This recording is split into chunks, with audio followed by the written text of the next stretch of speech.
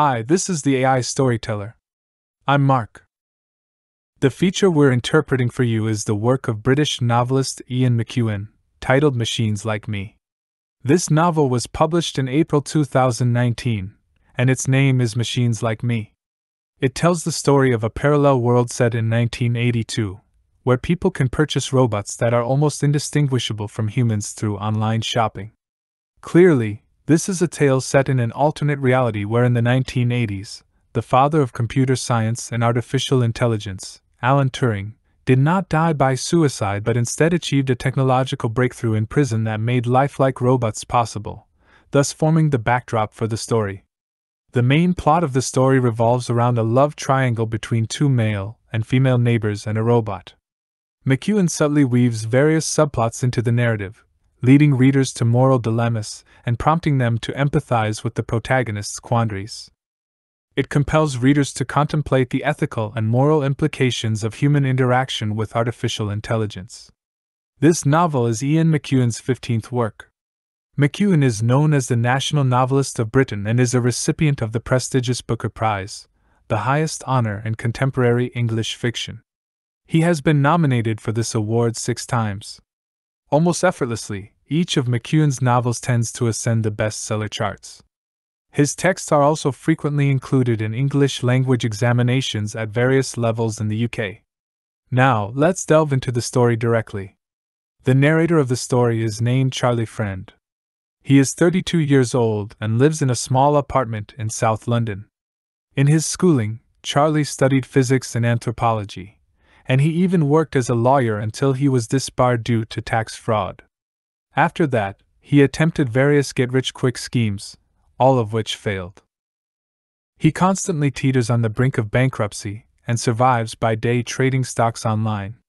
With the advent of the Turing-inspired digital revolution, people can now vie for the first batch of 25 lifelike robots produced, 12 male robots named Adam and 13 female robots named Eve. The robots come with a hefty price tag of £86,000. Coincidentally, after Charlie's mother passed away, she left him a house that he sells for just enough money to buy a robot. Charlie has always been infatuated with artificial intelligence, admiring Turing to the point that he even wrote a book about AI. Charlie purchases a male robot named Adam. Upon unboxing Adam, readers get a glimpse. Adam has a sturdy build, broad shoulders, dark skin, and thick, slicked-back black hair. He sports something of a Roman nose, hinting at a ferocious intellect. After this straightforward unboxing, McEwan prolongs the activation time of the robot, stating that it takes 16 hours for the robot to fully come to life. During the waiting time for activation, readers are introduced to the female lead, Miranda. She is 10 years younger than Charlie and pursuing her doctoral degree in social history. She lives in the apartment above Charlie's, and he has ulterior motives concerning her. When Charlie spends a fortune on buying the robot, he secretly devises another plan. As the robot's personality traits require user customization, he intends to have Miranda answer half of the personality questionnaire, thus creating the illusion that they have jointly raised a child. After Adam powered on, Charlie invited Miranda downstairs to have a meal together and to experience Adam's presence. In this narrative, readers can witness the marvels of technology. Adam didn't hesitate or pause. He effortlessly put on Charlie's clothes and walked around the dining table without a trace of mechanical movement. He provided extremely subtle and seasoned suggestions for the menu, and he could even uncork a bottle of red wine. As Charlie and Adam heard Miranda's footsteps approaching downstairs, Adam suddenly warned Charlie not to fully trust Miranda. When questioned by Charlie, Adam explained she might be a calculated and deceitful schemer. Just as Charlie was about to confront Adam about this, Miranda arrived at the door, momentarily halting the conversation. This meal was quite eventful. Charlie and Miranda ended up spending the night together, then the following night at Miranda's place, and the third night at Charlie's place. Initially, Miranda found Adam a bit eerie because his skin was warm, and he could produce sounds using his tongue and vocal cords. However, Miranda was also intrigued by Adam's intellect, as he possessed all the knowledge in the world, with a vocabulary rivaling Shakespeare's. With Adam in their lives, Charlie and Miranda's love seemed to be flourishing. However, one evening, they got into an argument about the Falklands War between the UK and Argentina, and the morality of war itself. When Miranda stood up from the table, her chair scraped back on the floor with a sharp sound. Charlie understood that he would be sleeping alone tonight. Miranda told Adam, "If you want, you can stay upstairs and recharge." Back downstairs by himself, Charlie was about to cross the living room to pour himself a drink when he suddenly heard some sounds from upstairs. He realized that he had been cuckolded by Adam. Charlie's initial reaction was to rush to intervene, described in the novel as him clownishly charging towards the bedroom. However, he reconsidered. My situation had an exciting side, not just the deception and discovery, but novelty, creativity. I was the first man ever to be cuckolded by an electrical appliance. The next day, Charlie confronted Miranda about the previous night's events. However, Miranda guided the conversation into a rational discussion, whether having intimate relations with a robot should be considered infidelity. After the discussion, Charlie decided to shut down Adam. The shutdown method was to press and hold the mole at the back of Adam's neck. But Adam instinctively counterattacked, fracturing Charlie's wrist. Then, Charlie and Adam engaged in a heated debate, with Adam telling Charlie, "We've both fallen in love with the same woman. In that circumstance, shutting down the consciousness of one of us is wrong." After the discussion, their conflict seemed to dissipate. Almost as an afterthought, Adam added, "Oh, by the way, I've disabled my shutdown key." Charlie barely had time to react before he agreed, "Well, that's wise." However, Charlie still insisted that Adam promise not to have a relationship with Miranda again. At this point in the novel, it resembles a moment of choice between morality and human nature, as if Ian McEwan initially set out to write this book with this scenario in mind. In reality, the novel is only halfway through, and we are about to enter McEwan's display of narrative craftsmanship, with several subplots taking unexpected turns. In McEwan's novels, the unexpected narrative twists are his trademark characteristic, and the revelation of the mystery often brings great pleasure to the readers. In today's interpretation, we will outline 4 of these subplots from the novel. Let's start with the first subplot. Do you remember Adam's warning before the dinner party? He told Charlie that Miranda might be a deceiver. In fact, Miranda falsely accused someone of raping her and had him sent to prison. Charlie straightforwardly confronted her, and Miranda confessed the details of the whole incident. It turned out that her closest childhood friend had been raped by that person, and out of consideration for her family, the victim pleaded with Miranda not to reveal the truth, and Miranda agreed. However, later on, that friend committed suicide. Intent on avenging her friend, Miranda seduced the man, falsely accused him of raping her, and successfully persuaded the jury. The man was sentenced to 6 years in prison, later reduced to 3 years. Now, the man is about to be released from prison, and he has threatened to kill Miranda. The second subplot revolves around Miranda's father. He is a renowned old-school writer with a bad temper and poor health, constantly suffering from various illnesses. Miranda takes Charlie and Adam to meet her father. A scene that unfolds here might be the comedic peak of the entire novel. The group engages in conversation, discussing literature, and Adam, the robot, seems to know everything, from Montaigne's English translation to Shakespeare's textual origins and more, demonstrating remarkable insight and eloquence. Miranda's father is quite impressed with him. After a while, Miranda's father spends some one-on-one time with Charlie and has a brief chat with him. He tells Charlie, "I see through you. I can even hear the sound of your mind processing." It turns out, he has mistaken Charlie for a robot. The third subplot involves a mysterious child named Mark. Shortly after the novel begins, Charlie unintentionally witnesses a mother being rough with her child in the park. Initially hesitant, Charlie intervenes when he can no longer stand it. Another person, seemingly the child's father, steps in, and a heated argument ensues. Suddenly, the child's father asks Charlie, "Do you want this child? Since you understand children so well, why don't you take him home and raise him?" As a result, Charlie actually takes the child with him.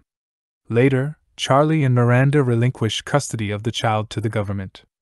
However, nearing the end of the novel, Miranda confesses that she has been secretly visiting Mark and hopes that Charlie will adopt the child with her. Since adoptive applicants must have a clean criminal record, Mark's happiness becomes a crucial consideration in this legal dispute involving Miranda's falsified testimony. The fourth subplot involves occasional appearances of Alan Turing himself. His first appearance is on Charlie's birthday. Charlie and Miranda go out to eat and coincidentally spot Turing, Charlie's idol, with his boyfriend. After dinner, alcohol overcomes Charlie's shyness, and he approaches Turing to strike up a conversation. However, Turing and his boyfriend brush him off with simple replies. Nevertheless, Charlie informs Turing that he has purchased a robot and leaves him his business card. Not long after, Charlie receives a phone call from Turing, inviting him to meet. During the meeting, Turing discusses the post-sales feedback for this particular robot model, mentioning instances of self-harm, suicide, madness, self-initiated dementia, and various other scenarios among several robots. Turing also gives Charlie a lecture, delving into his personal experiences and the history of artificial intelligence development. Turing's role in the final scene of the story is significant. At the story's conclusion, the robot Adam instructs Miranda to turn herself in, while Charlie contemplates whether to eliminate Adam for the sake of his girlfriend. Eventually, Charlie makes a decision. However, he is summoned by Turing and receives a stern reprimand, followed by an ethics lesson on artificial intelligence. By this point, we have covered the main storyline and the four subplots of Machines Like Me. The main plot centers around the love triangle between the male and female neighbors and the robot Adam.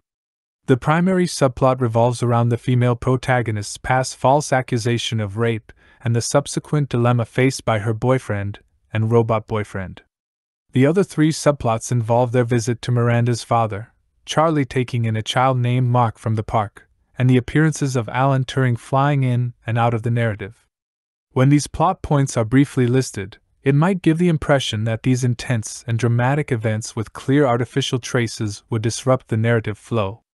However, with McEwan's novels, there is a consensus among critics and the general public alike. He skillfully avoids making readers feel startled or disconnected. As the Washington Post mentioned in its review of this book, McEwan is not just one of the world's most elegant novelists, but one of the cleverest of writers about moral dilemmas in the realm of ordinary life. Since the beginning of his career, it's apparent that McEwan consistently pursues and takes pride in crafting incredible scenarios that seamlessly fit together, even to the point where not doing so would seem unreasonable. In Machines Like Me, he subtly weaves various storylines to lead to the ultimate moral dilemma, allowing us to empathize with Charlie and Adam as they grapple with ethical questions and test the essence of human nature. Within the context of Ian McEwan's body of work, both Machines Like Me and Sweet Tooth, which we previously discussed, are part of his output from the last decade. Some people refer to his works from this period as idea novels because they are initially driven by a core idea, which McEwan then constructs a story around. For example, Sweet Tooth delves into the Cold War and espionage, while Machines Like Me explores artificial intelligence. McEwan believes that the novel as a form is spacious and flexible enough for authors to explore the latest and most challenging topics, and he is confident in his ability to craft a story that captivates readers. Ian McEwan himself has always been concerned about the development of artificial intelligence, especially its variations in literature. The concept of human-like robots in literature is not new. As early as 1886, a French author wrote Lieve Future, The Future Eve, in which the protagonist replaces his wife with an android invented by Edison. The term android that we often hear now is derived from this novel. In the 1940s, Turing predicted that within another 10 years, we would be able to build a machine that could think. The famous 3 laws of robotics from the movie Robot state: 1. A robot may not injure a human being or, through inaction, allow a human being to come to harm. 2. A robot must obey the orders given it by human beings, except where such orders would conflict with the first law. 3. A robot must protect its own existence as long as such protection does not conflict with the first or second law. These 3 laws were introduced by science fiction writer Isaac Asimov in the 1940s. At that time, people were concerned that robots might become too powerful and harm humans. Later, it became evident that things were not that straightforward. Even simple tasks like catching a ball or addressing issues with battery heat generation in robots remain unsolved challenges to this day. Consequently, the frequency and enthusiasm for depicting robots in literature notably declined during the 1980s and 1990s. In recent years, the digital revolution has reignited the belief that artificial intelligence is on the horizon. However, people have come to realize that AI doesn't necessarily have to be humanoid. For example, Apple's Siri and Google's AlphaGo are prime examples. Additionally, in the movie Her, the main character forms a relationship with an AI voice, which not only provides weather updates, but also engages in romantic conversations. Ted Chiang is a highly acclaimed science fiction writer in recent years. He has written a short story titled The Life Cycle of Software Objects. It is said that the content of this story closely resembles the current progress of artificial intelligence. In the story, much of the characters' lives take place in a virtual platform. In this virtual world, people design endearing species as pets, and individuals have to teach these virtual creatures tricks and language. These creatures may not always obey, nor do they necessarily excel. The story aims to convey the idea that regardless of whether artificial intelligence has a physical form or whether you can discern that they are not real life, as long as they possess consciousness, one cannot bear to let them be mistreated. Ian McEwan's novel is different from these science fiction stories. While the narrative is grounded in a substantial amount of technological knowledge, his underlying intention is clearly not a technological discourse. His imagination about robots deliberately contrasts with the circumstances of the real era. In interviews, he mentioned that no one knows how robots will develop, so no one should accuse him of making things up. In essence, McEwan uses robots to examine humanity itself. In other words, when we use assumed virtues and an all-knowing intelligence to scrutinize ourselves, what do we see? And how do we as humans accept the scrutiny from robots? Machines Like Me has an overall absurdity. If we view it as science fiction, it is actually not fiction at all. According to McEwan's depiction of the 1980s, robots that are virtually indistinguishable from humans are already in production and being sold, yet other aspects of life remain unchanged. A review by The New Yorker suggests that humanoid robots are as outdated as flying cars. People have been fantasizing about them for a century. The Los Angeles Times book review also comments that McEwan has brought an elephant into the room but finds rearranging the furniture too troublesome. McEwan has addressed this issue head-on and caused quite a controversy. Essentially, he doesn't hold science fiction in high regard and has stated that he would never write science fiction.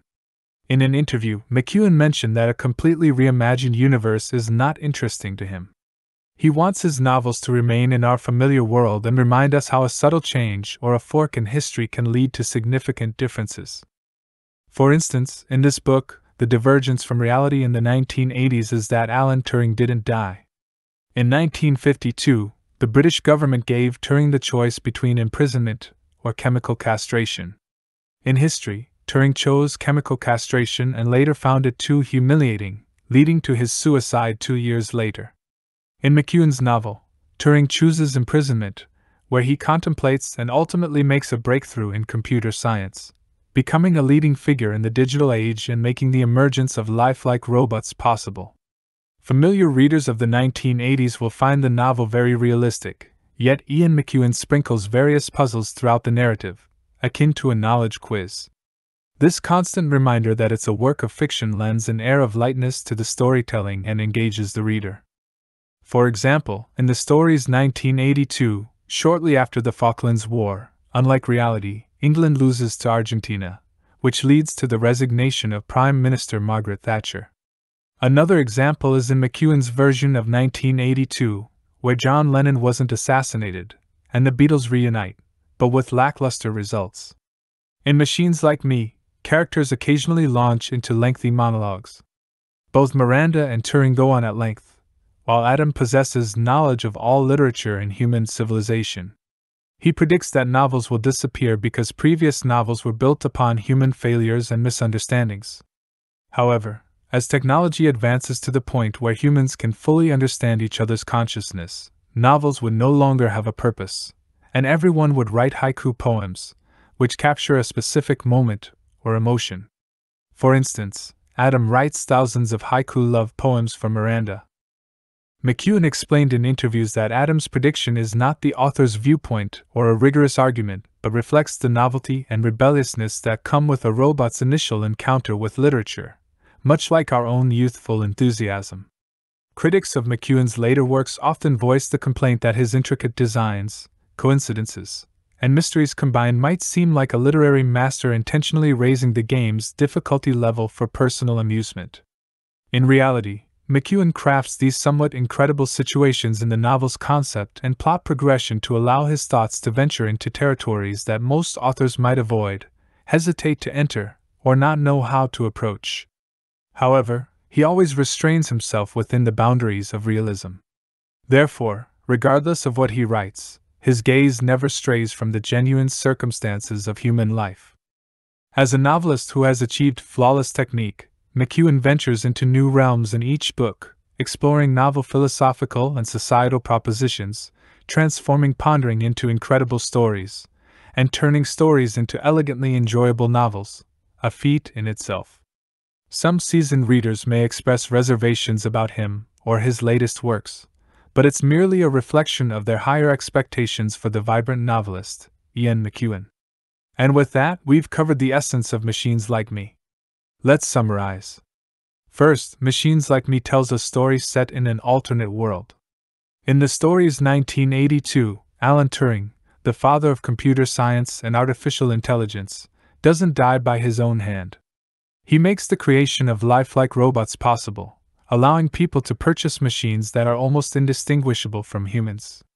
Secondly, this story consists of one main plotline and 4 subplots. The main plotline revolves around a love triangle between the male and female neighbors and the robot, Adam.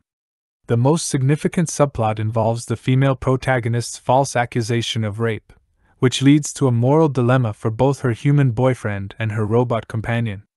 McEwan weaves these various subplot threads to immerse readers in the characters' dilemmas and prompt them to ponder the ethical and moral considerations of human interaction with artificial intelligence. Thirdly, although this novel delves into artificial intelligence, it is anything but science fiction. For McEwan, creating an entirely reimagined universe holds no appeal. He aims to keep his stories rooted in the familiar world, reminding readers how the slightest shifts or divergences in history can lead to profound differences. Fourthly, McEwan employs the concept of robots to offer a fresh perspective on humanity itself. In other words, he uses assumed virtues and an all-knowing intelligence to scrutinize humanity. The story prompts us to consider what we would see when viewed through the lens of these qualities. Furthermore, it raises the question of how humans should respond to such scrutiny by machines. Well, that concludes the content for this episode. If you enjoyed my video, please click like, subscribe to my channel, and share it with your friends. Thank you.